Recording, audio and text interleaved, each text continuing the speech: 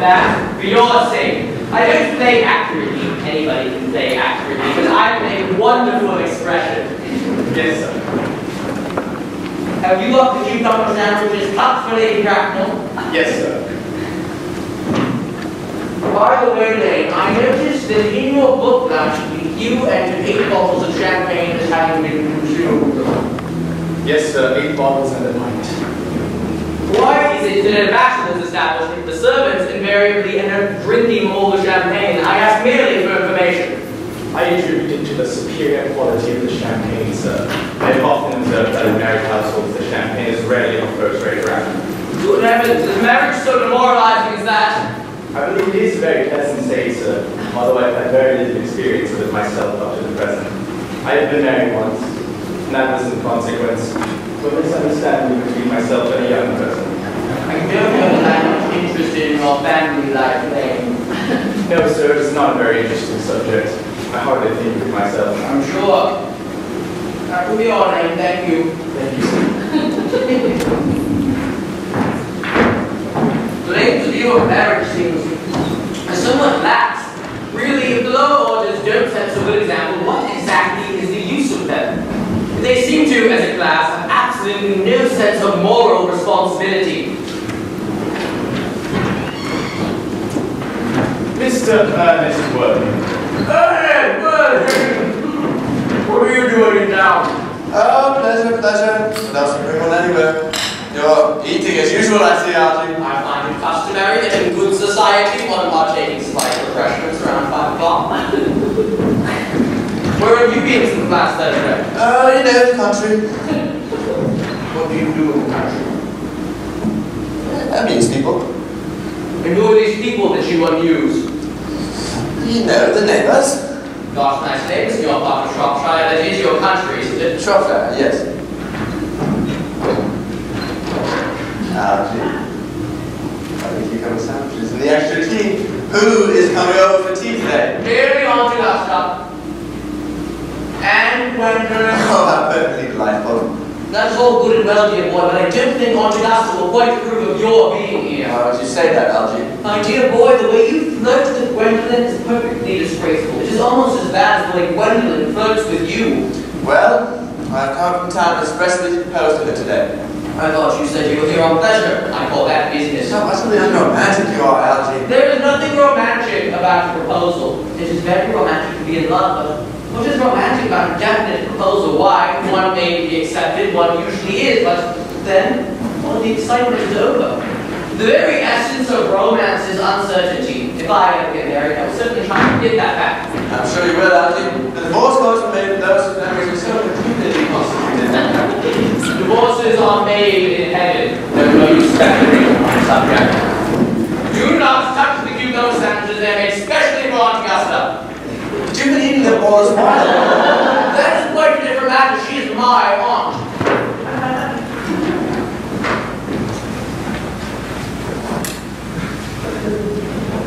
May I have some bread and butter? You may have some bread and butter. The bread and butter is for Gwendolyn. Very good bread and butter it is.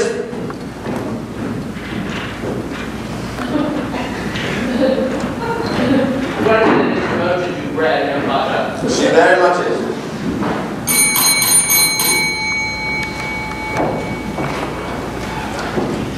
Bring in the cigarette case of Mr. Worthing. That's the last time he dined here. You mean to say you have my cigarette case this whole time? Actually, I've been looking all over for that. I nearly gave a large sum to the Scotland Yard to have it found. I wish you would offer me a large sum. I am unusually hard out.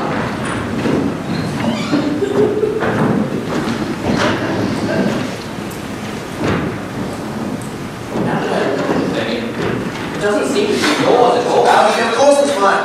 You've seen with it 100 times. Yes, but do you know anybody named Cecily? No, I don't know anybody by the name of Cecily. Well, this cigarette case is a present from somebody named Cecily, so how could it be yours? Algie, you must know. Cecily's my aunt. She lives out in Tunbridge Wells. She's a charming old lady. If Cecily is your aunt who lives at Tunbridge Wells, why does she call herself Little Cecily? From Little Cecily with her fondest love. Algie, what is there in that? An aunt? No matter how her size, big or little, should be allowed to decide the size of the aunt for herself. I admit an aunt may be small, but why an aunt would call her nephew her uncle, I can't quite make out. From little Cecily, with her fondest love, to her dear Uncle Jack. Algy, if you would just let me by speak. the way, your name isn't Jack at all, it's Ernest. No, my name is Jack. Well, you told me your name is Ernest. I have introduced you to everybody as Ernest. You answered the name of Ernest. You look as if your name were Ernest. You are the most earnest-looking person I've ever seen in my life. Give me your card. Ernest Worthing, before the album. I shall keep this as proof if you have tried to deny to me or Gwendolyn or anybody else that your name isn't Ernest. Algy, my name is Ernest in town and Jack in the country. The cigarette case was given to me in the country. That does not account for the fact that your small Aunt Cecily, who lives in Tunbridge Wells, calls you her uncle. Come, have the thing out at once. I will take my cigarette case back first. Use your explanation. The late Mr. Thomas Cardew, who adopted me when I was a little boy, put me in charge of his granddaughter, Cecily Cardew. She gave me the cigarette case out in the country. Simple as that. Where is that place in the country? I have no plans of ever telling you. And I will tell you candidly, the place is not Shropshire. I know, I've bunburyed all over Shropshire on 2 separate occasions. But why are you Ernest in town and Jack in the country? Well, you see, when one is placed in a position of guardianship, one must adopt a high moral tone in all things. However, that high moral tone cannot be said to do well for one's spirit and body. So, I've created a brother named Ernest that I may take into town and have a little fun with. Might I just say that I have always suspected you of being a confirmed secret Bunbury, so now I'm quite sure.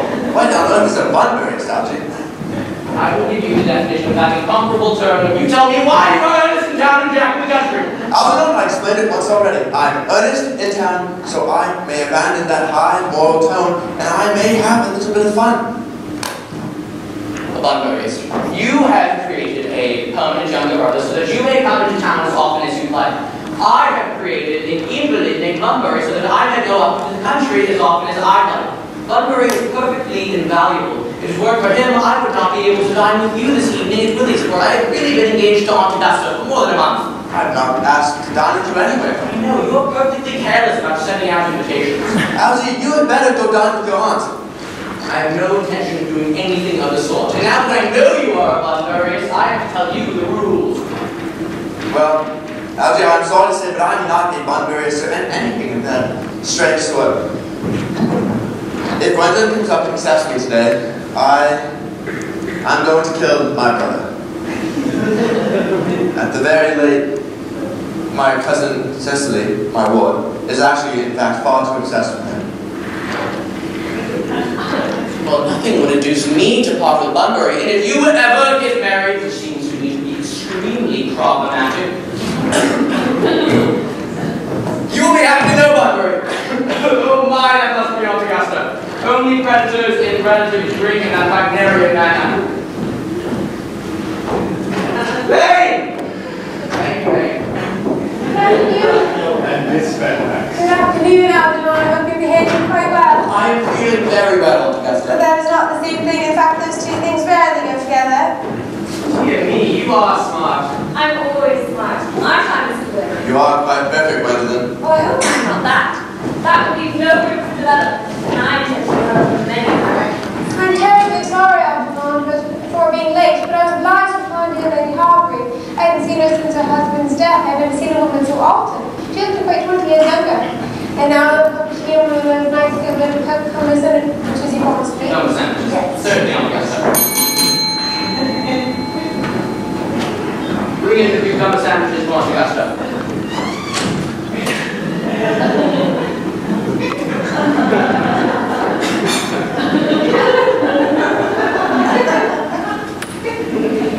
There were no cucumbers at the market this morning. I went down twice. No cucumbers! Not even for ready money. That will do, Lane. Thank you.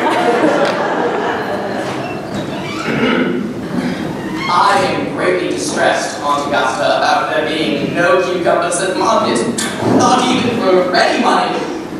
Also, I'm going to have to give up the pleasure of dining with you this evening. My poor friend Bunbury is dreadfully ill, and they seem to think that I should be with him. This Mr. Bunbury here seems to suffer from curiously bad health. He is a dreadful invalid.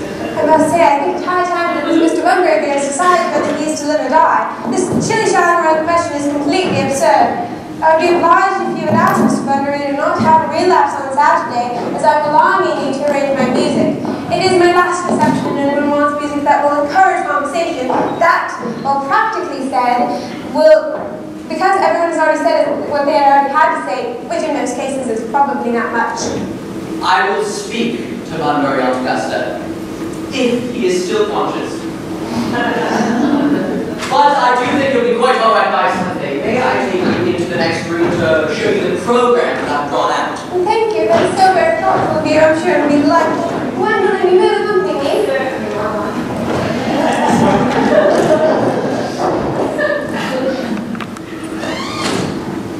The weather we have, Miss Fairfax.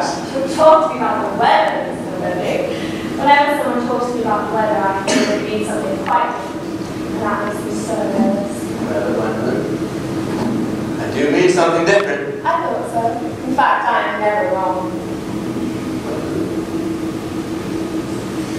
Ever since I met you, I feel that I've loved you more than any other girl I've ever met since before I met you. Of course, aware of that. And in public, often at any rate, I wish you'd been more demonstrative.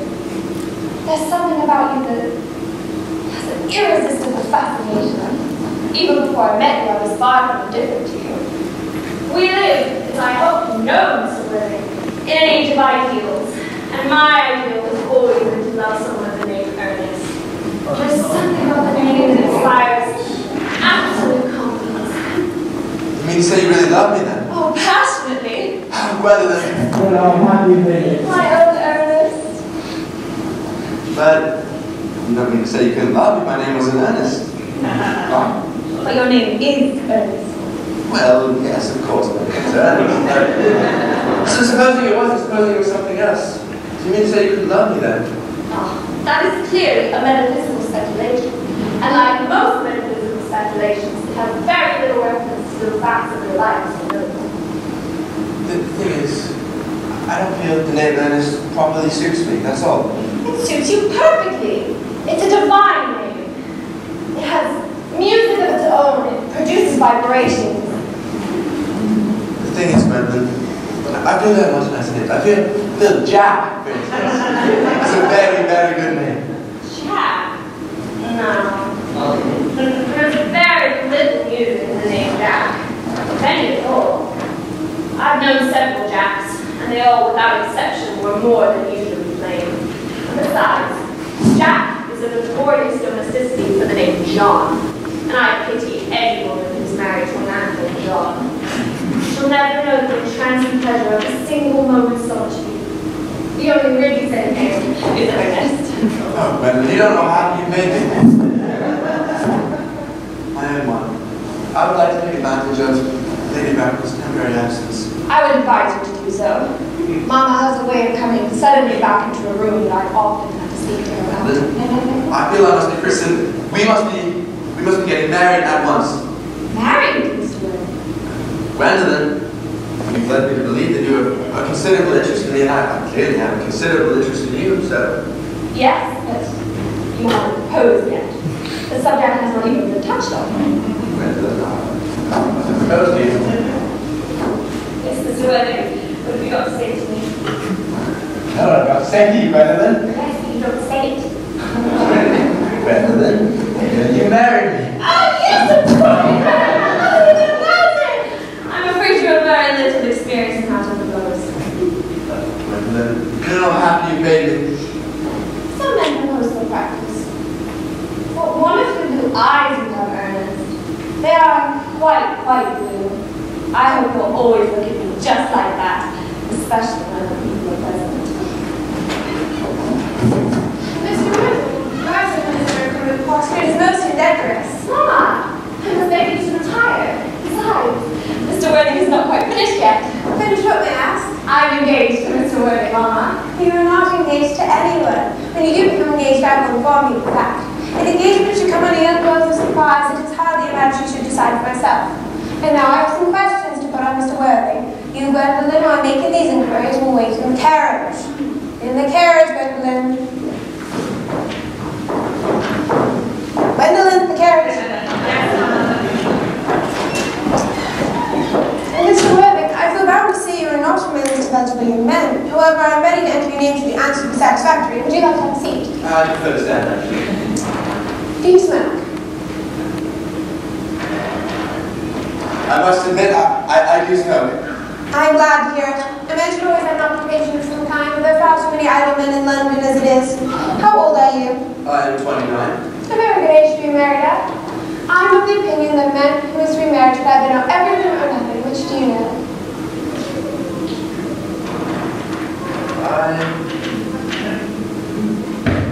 I know nothing, Lady Bracknell. I'm glad to hear it. I don't believe anything should hamper natural ignorance. Ignorance is like an exotic fruit. Touch it and the bloom is gone. What is your income? Between 7,000 and 8,000 a year.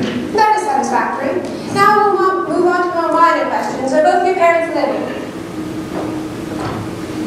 I actually have lost both of my parents. Lost? That seems like carelessness. Well, it would be more proper to say that I was found. Found? Yes. You see, the late Mr. Thomas Carter, who adopted me when I was very young, gave me the last in Worthing because he had in his pocket a ticket to Worthing. It's a seaside resort. It's near Sussex. And where did this charitable gentleman going to the seaside resort find you? Found me in a handbag. A handbag? Yes, a black leather ordinary handbag with handles. And where did this Mr. Thomas Carter find you in this ordinary handbag? In the cloakroom at Victoria Station. The cloakroom at Victoria Station? Yes, the bright line. The line is immaterial. Mr. Worthing, I must confess I feel somewhat bewildered by what you've told me. To be born or to be bred in a handbag, whether it has handles or not, seems to me to display an utmost contempt for the ordinary decencies of family life that can only remind one of the worst excesses of the French Revolution. And I presume you know what that unfortunate movement led to. Lady Bracknell, what would you advise I do in this situation? I can say quite candidly, I would do anything for Gwendolyn's happiness. I would advise you, Mr. Worthing, to produce at least one parent by the sex by the end of the season. Lady Bracknell, I don't know how I can do that for you, but I can certainly produce the handbag if you like. That should be more than satisfactory. Me, sir? You could hardly imagine that Lord Bracknell and I would even dream of letting our only daughter marry into a parcel and form an alliance with a handbag. Good day, Mr. Worthing.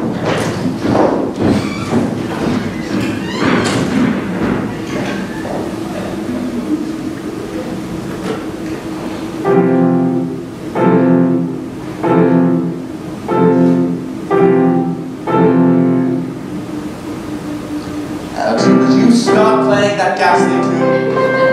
Algie, stop it! You don't mean to say that Gwendolyn refused you? She is always doing that, refusing people. I think it's very ill-natured of her. Oh, Gwendolyn is the one who's tripping. It's her mother that's the problem. She's a gorgon.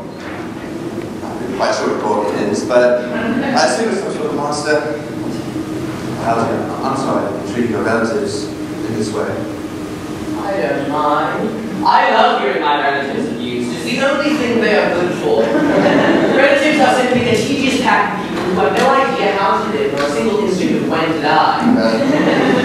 You don't think Gwendolyn will become like her mother in 150 years or so, do you? All women become like their mothers. That's their tragedy. No man does, that's his. Well, is that clever, Algie? It is perfectly phrased and as true as any observation in civilized society should be. I am sick to death of cleverness. Everywhere you go, it's clever people. It's becoming a public nuisance. I wish we still had some fools left. We have These fools? What are they talking about? the clever people, of course. Well, they are fools. Have you told Gwendolyn the truth about your being Ernest and how Jack Algie, that is not the type of thing you would blurt out to a sweet, charming girl like Gwendolyn. What curious ideas you have about how to treat women. The only way to treat a woman is to make love to her if she is pretty and somebody else if she's plain.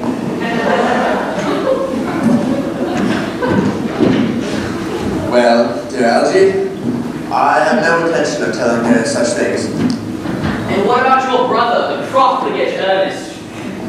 I believe I will kill him. I'll say he died overseas in Paris of apoplexy. Apoplexy is hereditary. It runs in families. You had best say a severe chill. Sure, it isn't hereditary or something like that? Of course it isn't. Then I will say my brother Ernest died in Paris of a severe chill. Didn't you say that Miss Cardew was a little too much interested in him? Won't she feel his loss a great deal? Miss Cardew. She's not silly romantic like that. Miss Cardew loves long walks, she loves to eat, and she hates her lessons. I would quite like to meet Cecily. I will take great care that you never do. Does Gwendolyn know that you have an excessively pretty ward who's only 18? Excessively pretty? Algie, I'm sure by the time they've met, within a half hour they will be calling each other sister. Women only call each other sister after they've told each other a lot of other things first. Please, Ernest, if we want to get a good table to Willy's, we have to go now. Will you go up and get dressed? I'm hungry. I never knew you when you weren't. Miss Fairfax. Algie, why did you throw your back? I have something to do. I cannot allow this at all. Mr. Worthing, from the expression on Mama's face, I fear we should never be married. And although she may prevent us from becoming man and wife, and I may marry someone else, I marry often. Nothing she can possibly say will alter my eternal devotion to you. Gwendolyn. The story of your romantic origin, as related to me by Mama, has naturally stirred some of the deeper fibers of my nature. Your address in Albany I have. What is your address in the country? My address in the country, 245 Herefordshire. There is a good postal service, I suppose. It may be necessary to do something desperate. I'll communicate with you daily. Oh, Gwendolyn. How long do you remain in town? Until Monday. Good. Algie, you may turn around now. Thank you, I've turned around. I will see you at Fairfax House.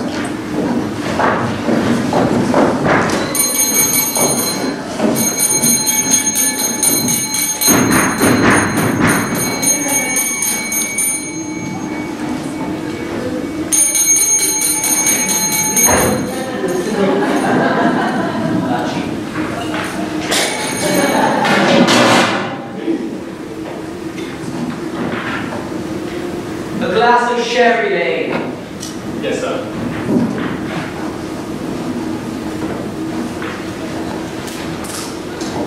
Tomorrow I'm going Bunbury. Take out my dress clothes, my smoking jacket, and all the Bunbury suits. Yes, sir. It's going to be a wonderful day, Lane. Which never is, sir. Lane, you are a perfect pessimist. I do my best to satisfy you. There she is. Charming, smart girl. The only girl I've ever cared for. You laughing about that, you? Oh, nothing. I'm just worried about poor Bunbury, that's all.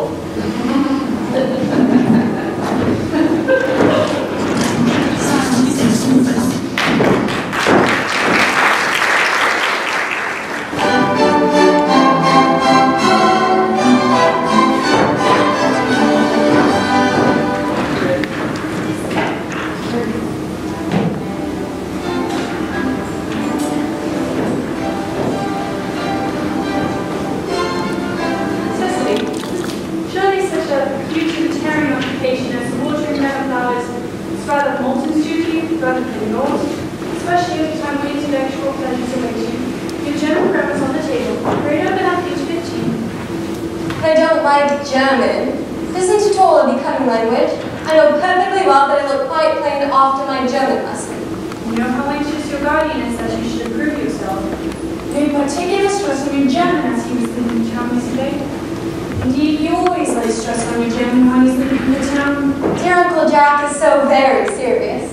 Sometimes he's so serious I cannot think he can be quite well. Mr. Worthing has many troubles in his life. You must remember there's constant anxiety about that unfortunate man, his brother. I wish Uncle Jack would allow us to meet that unfortunate young man, his brother. We might have a good influence over him, Miss Prism. I do not think that even I could produce any iconic character that, according to his own brother's admission, is irretrievably weak and vacillating.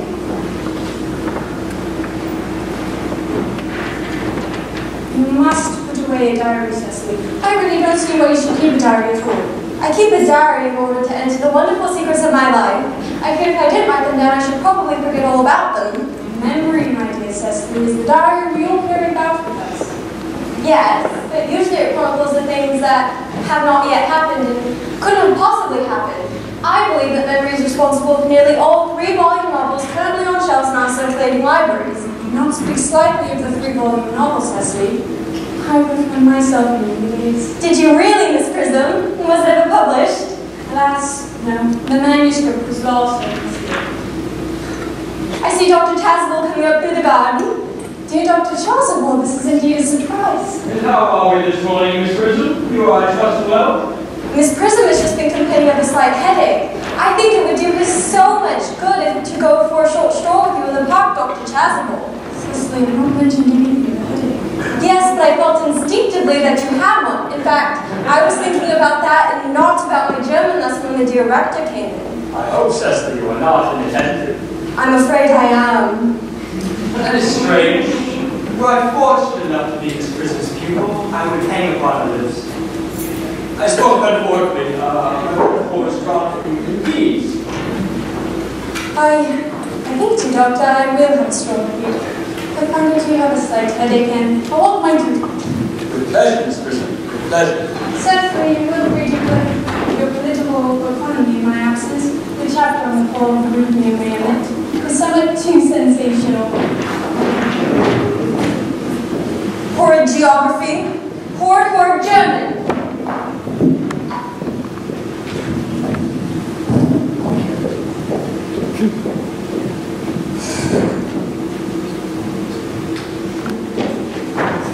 Mr. Ernest Worthing has just arrived from the station. He has brought his luggage with him.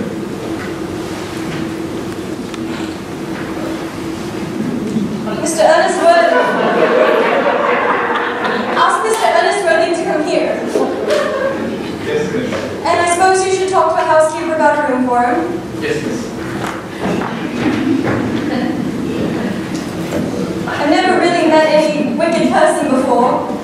I'm so afraid. I'm so frightened he'll look just like everyone else. He does. You are my little cousin Cecily, I'm sure. I'm not little. In fact, I believe I'm more than usually tall for my age. But I am your cousin Cecily, and you, I see, are my cousin Ernest. My wicked cousin Ernest. You mustn't think that I am wicked. Really, I'm not wicked at all. Well, if you are not, then you have certainly been deceiving us all in a very inexcusable manner. I hope you've not been leading a double life, pretending to be wicked and really being good the whole time. That would be hypocrisy. Of course. Well, now that you mention it, I have been rather reckless. I'm glad to hear it. Now that we're on the subject, I have been very bad in my own small way. I don't think you should be proud of that, though I'm sure it must have been very pleasant. Much pleasanter than here with you. I don't understand how you were here at all. Jack won't be back till Monday afternoon. So then I will be leaving by Monday morning. I have had a big disappointment. I am dismissed. I think you should wait till Uncle Jack arrives. I know he's anxious to speak to you about your emigrating. About my what? You're emigrating. He's sending you to Australia. Australia, I'd sooner die. Well, dinner on Wednesday night, he said you'd have to choose between this world, the next world, and Australia. Well, after hearing accounts of the next world in Australia, they're not particularly encouraging. This world is good enough for me. Yes, but are you good enough for it? I'm afraid I'm not that. You might make your mission to report me. I'm afraid I have no time this afternoon. I might try reporting myself this afternoon. It is rather quixotic of you, but I think you should try it. I am feeling better already. You are looking worse. It's because I'm hungry. Oh, how thoughtless of me. I forgot that when one requires regular and wholesome meals in order to change their entire personality. I'm so sorry. Won't you come in?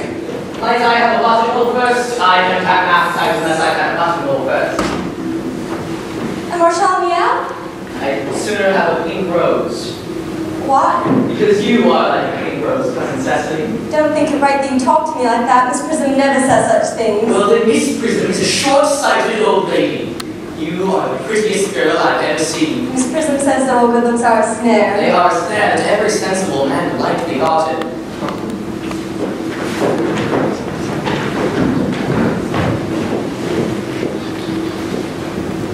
You are much too lonely, Dr. Charles. She didn't marry. I do not seem to realize to Dr. that by persistently remaining single, man converts himself into a permanent public temptation. Mr. Worthing! Mr. Worthing, this is indeed a surprise we did not expect from you. I have returned sooner than expected. I trust this garb of woe does not betoken some terrible calamity. My brother. Still is life and pleasure. My brother dead. Your brother Ernest dead? My brother Ernest is dead. Were you with them at the end? No, died abroad in Paris. Was the cause of death mentioned? Yes, a severe chill, it seems. Well, you would no doubt have me make some slight allusion to this terrible, tragic domestic affliction next Sunday. My sermon on the meaning of manna in the wilderness can be adapted to nearly any occasion. Joyful, or in the present case, distressing. I've preached it at many harvest celebrations, christenings, confirmations, on days of humiliation, festival days. Christening, you still christen, don't you, Doctor? Is there some particular infant in whom you are interested in, Mr. Worthing? Your brother was unmarried, was he not? Well, actually, Dr. Troswell, I was hoping you could perhaps baptize me. Christen yourself? Yes, christen me. You are surely christened already, Mr. Worthing. Well, I have no memory of the fact. Not at all. The sprinkling and indeed the immersion of adults is a perfectly canonical practice. Immersion? You need have no apprehensions. The sprinkling is all that is necessary, or I see advisable. However, it is so changeable. At what hour would you wish the ceremony performed? 5:30. Admirably, admirably. Now, Mr. Worthing, I will not intrude any longer into a house of sorrow. I merely beg of you not to be too much bowed down by grief. What seems to us bitter trials at the moment are often blessings in disguise. This seems to me a blessing of the extremely of his kind. Uncle Jack, I'm so pleased to see you. But what horrid clothes you have on to go and change. Cecily! My child. Uncle Jack, what's the matter? Do look happy. I have such a surprise for you. Who do you think is in the dining room? Your brother. My brother. Your brother Ernest, you arrived about half an hour ago. That is nonsense. I don't have a brother named Ernest, Cecily. Uncle Jack, do be nice. However horribly he might have behaved to you in the past, he is still your brother. You couldn't be so heart-possessed to disown him. I'll go get him. These are very joyful tidings. After being all been resigned to his loss, his sudden return seems to me really distressing.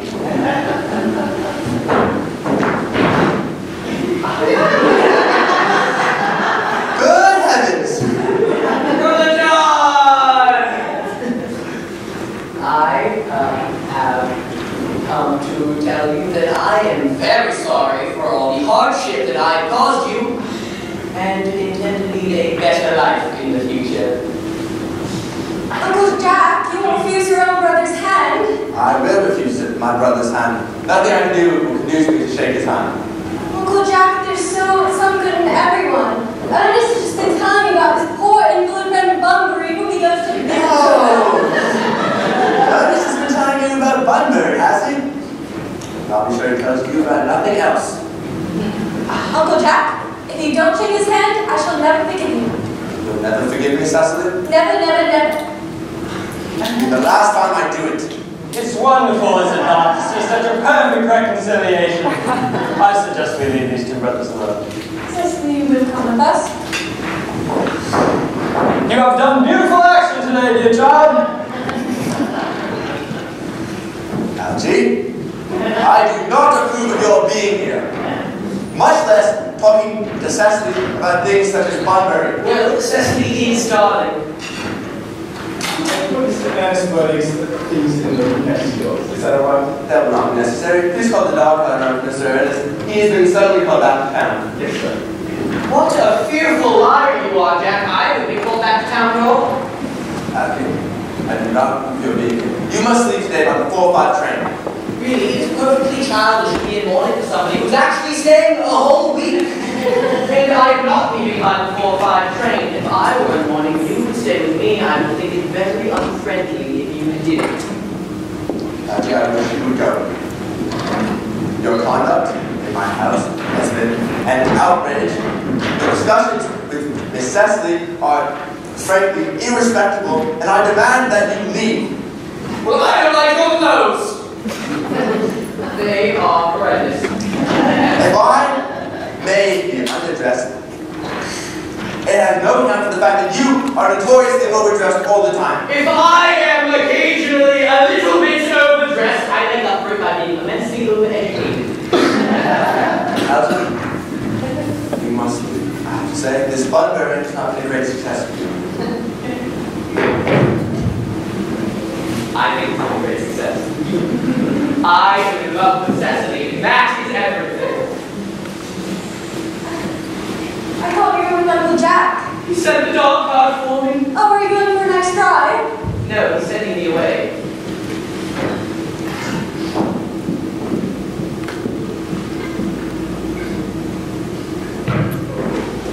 The dog cart is waiting at the door, sir. It can wait, Marilyn, for 5 minutes. Yes, Cecily, if you don't mind my so openly saying that you seem to me to be absolute perfection. Your frankness does you credit. If you allow me, I shall enter your remarks into my diary. Keep a diary? I would give anything to read it, may I? Oh no, it is simply a very young girl's record of her own thoughts and impressions. Now do go on, Ernest. I have reached absolute perfection. You can go on, I'm quite ready for more. Don't cough, Ernest. I don't know how to spell cough. Cecily, ever since the moment I first met you, I have vowed to love you wildly, devotedly, hopelessly.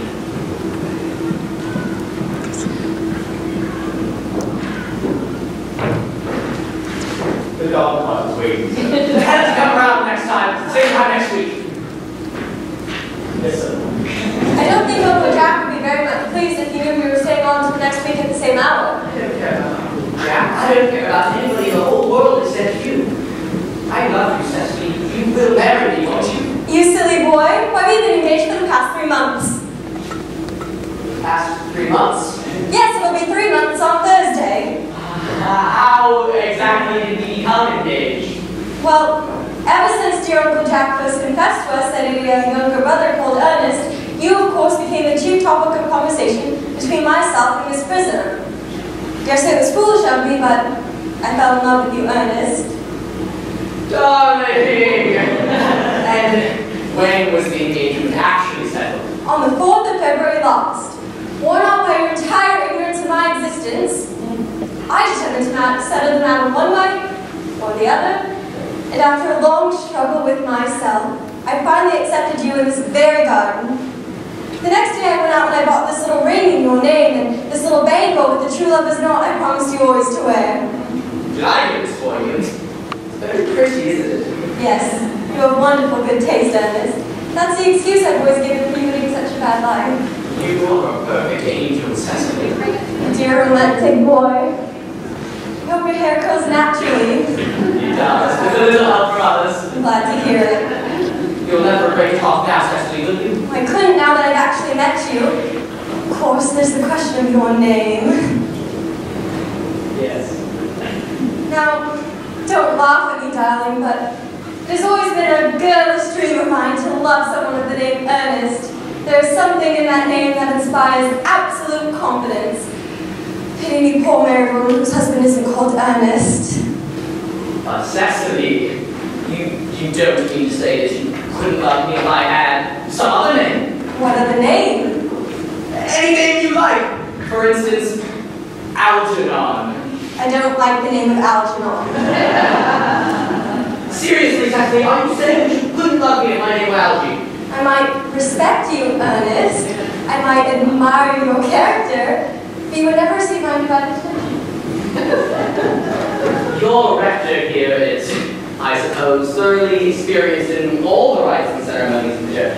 Yes, Dr. Chasuble is the most learned man. He's never written a single book, so you can imagine how much he knows. I have to go see him at once on most important christening. I mean on most important business. What?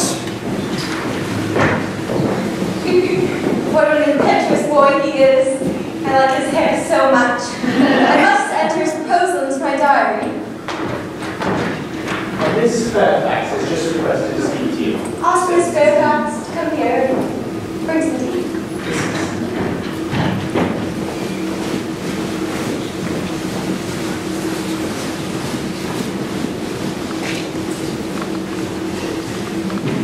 Miss Fairfax.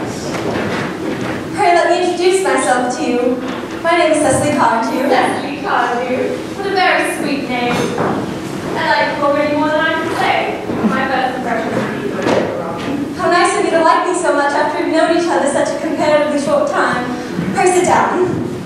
I may call you Cecily, may I not? With pleasure. And you will always call me Gwendolyn, will you not? You wish. And that is all quite settled, is it not? I hope so. You are here on a short visit, I suppose. Oh no, I'm here. Really? Your mother, no doubt, or some female relative of advanced years is here also. Oh no, I have no mother, nor in fact any relations. Indeed. Yes, my guardian, along with the help of his prison, has the arduous task of looking after me. Your guardian? Yes, and Mr. Worthing's ward. Strange. Never mentioned to me how it was. How sweet. Oh, Cecily, I'm so fond of you. I'd like to have my message. However, now that I know Mr. Worthing's ward, I cannot help expressing a wish you were just a little older than you seem, and not quite so alluring in appearance. In fact, if I may speak quite candidly. Pray do, I think that whenever one has something unpleasant to say, one should always be quite candid. Well, to speak with perfect candor, I wish you were fully 42, and more than usually played for your age. Ernest has a strong, upright nature. He's the very soul of truth and honor. Dishonesty to him is impossible as deception. But even the men of the strongest moral character are extremely susceptible to the physical charms of others. I beg your pardon, Gwendolyn, but did you say Ernest? Yes. But it's not Mr. Ernest Worthing who is my guardian. It is his brother, his elder brother. I never mentioned to you my brother. I'm sorry to say they have not been on good terms for some time. Ah, that accounts for it. Now that I think of it, I've never heard of any man mention his brother. The subject seems distasteful to most men. Oh, Cecily, you lifted a load from my mind. I was growing almost anxious. Although you are quite sure it is not Mr. Ernest Worthing who is your guardian. Quite sure, in fact, I'm to be his. I beg your pardon. Gwendolyn, I see no reason to make a secret of it to you. The fact will appear in our little country newspaper next week. Mr. Ernest Worthing and I are engaged to be married. Cecily, I believe there must be some slight error. Mr. Ernest Worthing is engaged to me. The announcement will appear on the Morning Post on Saturday at the latest. There must be some mistake. Ernest proposed to me exactly 10 minutes ago. Strange. Well, he asked me to be his wife yesterday afternoon. It would distress me more than I can tell you, dearest Gwendolyn, if it caused you any mental or physical anguish, but it appears to me that since Ernest proposed to you, clearly he's changed his mind. If the poor fellow has interrupted himself to any foolish promise, I shall consider it my duty to rescue him at once, and with a firm hand. Whatever entanglement my boy might have gotten himself into, I'm not reproaching for it once we are married. Do you allude to me, Miss Cardew, as an entanglement? You are presumptuous. One finds it in a situation like this more than a moral duty to speak one's mind. It becomes a pleasure. Are you suggesting, Miss Fairfax, that I entrapped Ernest into an engagement? How dare you? Now's not the time for the shallow mask of manners. When I see a spade, I call it a spade. I'm glad to say I've never seen a spade. It is clear that our social spheres have been widely different. May I offer you some tea, Miss Fairfax? Thank you. Sugar? No, thank you. Sugar is not fashionable anymore. Cake or bread and butter? Bread and butter. Cake is rarely seen in the best households nowadays.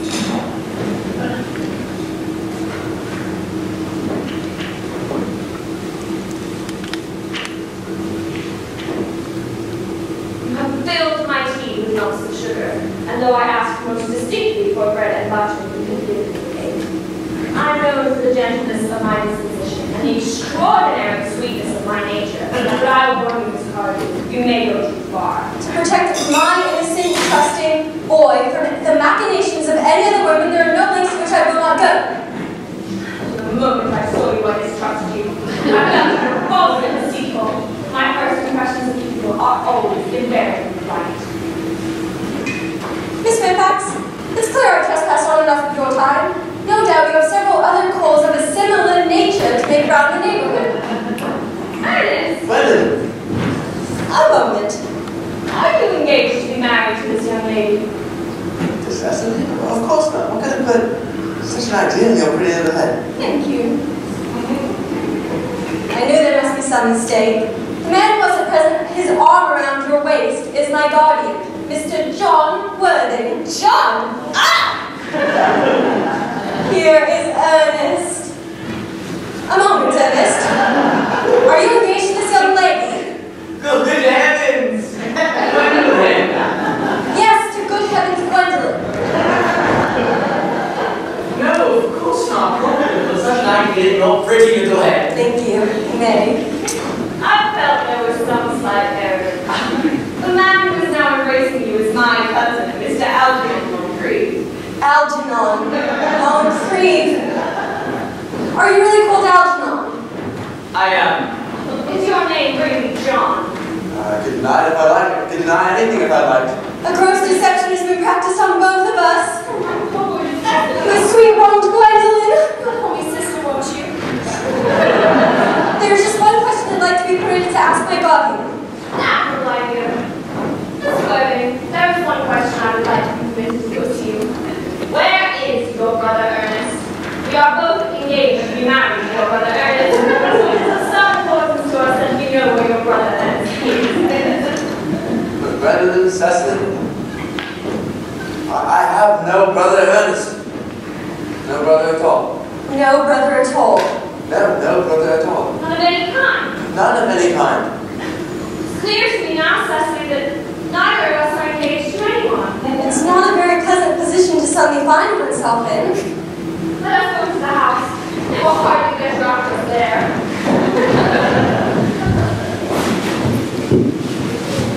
You're not going to be able to go to town office right now. I must say, your conduct, Cecily, for how honest and gentle she is, has been quite frankly disgusting, Algy. I can think of no explainable defense for the way you would deceive a brilliant, beautiful young lady such as Miss Fairfax. Algy, I was to be married to Gwendolyn. I was to be married to Cecily. The way you are eating these muffins is perfectly harmless for our situation. I cannot eat muffins in an agitated manner. The butter would be on my cuffs. There's no angry way to eat muffins. You must eat them calm. Algy, the situation that we're in, the way you were eating is perfectly harmless. You are eating muffins also. A man may be allowed to eat muffins in his own garden. I'm the tea cake. I don't like tea cake. I don't want the tea cake. I just want the tea cake. Give me the box. If you don't like tea cake, you should not have got your guest reserved. Are you challenging my ideas of hospitality? Algy, I wish you would go. There are only 2 muffins there. Hold there. Algernon, I wish you would go.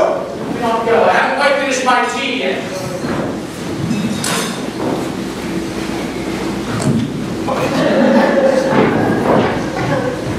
Practically not all of us in the house shows to me that they have something to shame at.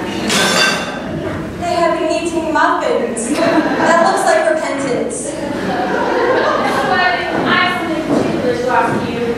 Mr. Moncrief, kindly answer me the following question. Why did you pretend to be my guardian's brother? So that I may have the opportunity of meeting you, Cecily. That seems like a satisfactory answer. Yes, dear, you can't believe him. I don't, but that does not affect the wonderful beauty of his answer. Mr. Worthing, what explanation can you offer me for pretending to have a brother? Was it so that you may venture into town to see me as often as possible? Yes, Gwendolyn, I know you've had doubts about him. I've had my gravest doubts upon the subject, but I intend to crush them. And both their answers appear be quite satisfactory. Especially Mr. Worthing. Yes, I'm perfectly pleased with what Mr. Moncrief said. His voice alone inspires one with absolute credulity. Then should we forgive them? Yes. I mean, no. True. Their Christian names are still an insuperable barrier. Oh, Christian names? Is that all? But we are going to be christened this afternoon. Am I saying you prepared to do such a terrible thing? Yes, Gwendolyn. To please me, you're going to go through this fearful ordeal. I am. Gwendolyn, what is all this? It means I'm engaged to Mr. Worthing, Mama. You're not engaged to anyone, dear. And now as regards Algernon, is this the place where this Mr. Milberger resides? No, Bunbury does not live here. Bunbury lives somewhere else. Bunbury died. He died. When did he die? It seems awfully sudden. I killed Bunbury this afternoon. Bunbury died this afternoon. What did he die of? Bunbury was quite exploded. Bunbury was found out. The doctors found out that Bunbury could not live, and when Bunbury learned that she could not live, Bunbury died. I'm glad he has excellent confidence in his physician. He finally made up his mind one way or another. And now, Mr. Worthing, I must ask, who was this young lady whose hand went Algernon in that holding? That is Cecily Cardew. I am engaged to be married to Cecily, Professor. I think some questions beforehand would not be out of place. Mr. Worthing, does Cecily have any relations to any larger railways in London? Well, Lady Bracknell, Cecily is actually the great-granddaughter of Mr. Thomas Cardew. That is not unsatisfactory. So far I am satisfied. What are her records? Oh, her records. I have records of her schooling, her christening, her baptism, her birth, and all of her vaccinations, whether it be English chickenpox, German chickenpox, measles, it goes on and on. What more would you like? That is a life too crowded with incidents. I don't agree with any life that has too many events. Gwendolyn, we really should get going. I shall ask out of formality. Does Miss Cardew have any fortune of any kind, Mr. Worthing? Oh, any fortune? Only £130,000, I believe. £130,000? Oh, yes. Now that I look at her, quite attractive. Please stand up here. Their clothes are usually plain and their hair is as nature has left it, but we can alter all that. Turn around. Right, nice. No, I need to see the profile.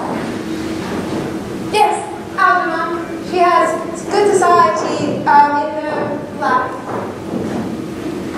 Cecily is the prettiest, sweetest, dearest girl, and I don't give two pence about good society. Don't say that. Don't be bad to society. That's what, the only people who are bad to society are people who aren't in it. Yeah, but the question of my consent still stands. Your consent? How old are you, Cecily? I'm 18, but I mix 20 when I go to evening parties. 18, but you mix 20 when you go to evening parties, then she should be out of your control. Well, Lady Bracknell, within the will that Mr. Thomas Cardew left me, I'm actually her guardian until she is 35 years old. 35 years old? Algie, could you wait for me till I was 35? Yes, I think I could, Cecily. Yes, I felt it instinctively. I'm not punctual myself, but punctuality is a trait I admire in others, and waiting even to be married is completely out of the question. Then you must reconsider, Mr. Worthing. Well, Lady Bracknell, I'm sure if you granted your consent to me, Gwendolyn, I can certainly think about it again. Mr. Worthing, you know that is out of the question. Gwendolyn, we have missed 5 trains already. We must be going. Is everything quite ready for the christenings? What christenings? Mr. Worthing, I mourn your sentiments. However, as your present mood seems to be one peculiarly secular, I'll return to the church at once. Indeed, I've just been informed by the pew opener that for the past hour and a half, Miss Prism has been waiting for me in the vestry. Miss Prism? Did you say Miss Prism? Yes, I'm not on my way to join her. Is this Miss Prism highly educated? She's the most cultivated of ladies, the very picture of respectability. That is obviously her. I must see her at once. She is 9. I was told you expected me in the vestry, Dick Cannon. I was waiting for you there for an hour and 3 quarters. Miss Prism, where is the baby? 28 years ago, Lord Bracknell and I entrusted you with a baby that you took out in the carriage, but you did not return. A couple of days later, the police found the carriage, but decided it was only a 3-volume novel that was more than usually plain. Miss Prism, where is that baby? Lady Bracknell, I don't know. The plain parts of the case are these. On the morning of the day you mentioned, I prepared as usual to take the baby out of its primary tub. I also had with me a somewhat old handbag in which I intended to place the manuscript of book fiction that I had written. In a moment of mental abstraction, I deposited the baby in the handbag and manuscript in the bassinet. Miss Prism, where did you leave this handbag? Do not ask me, Mr. Worthing. Miss Prism, this is of utmost importance to me. Where did you put that handbag? I left it in one of the larger railway stations in London.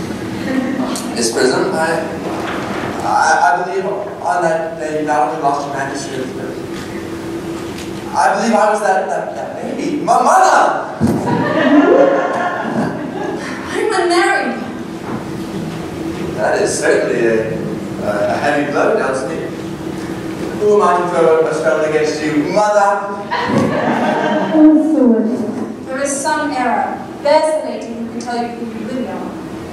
I'm sorry to say, Mr. Worthing, but your mother is my deceased sister, Miss Moncrief. Algernone's mother. You will surely have to treat me with more respect now, knowing that I am in fact your I'm quite out of practice, I admit. Cecily, this is my cousin Algernon. Brother. Oh, excuse me, my brother Algernon. Lady Bracknell, my awful brother Algernon. Cousin my please, brother Algernon. My horrific brother Algernon, Miss Prism, and brethren Algernon. But wait, that still leaves up the question of my Christian name. Being the oldest, I must have been named after my father. Algernon, what was our father's name? You must remember. I can't quite remember. He left when I was only a year old. I have military records going 40 years back in the library. He must be in there somewhere, correct? What do you think of this, Lady Bracknell? His actions seem incredibly God, it has a very emotional nature. What could you possibly be doing in there? It's a book. Here we go. Looking for Moncrief. Sergeant Ernest Moncrief. Wait a minute. All this time I thought I'd been deceiving you, saying my name was Ernest, but my name truly is Ernest. Gwendolyn, you know how many ways? This behavior seems to be of excessive triviality. Lady Bracknell, I apologize, but for the first time in my life, I have realized the vital importance of being earnest. You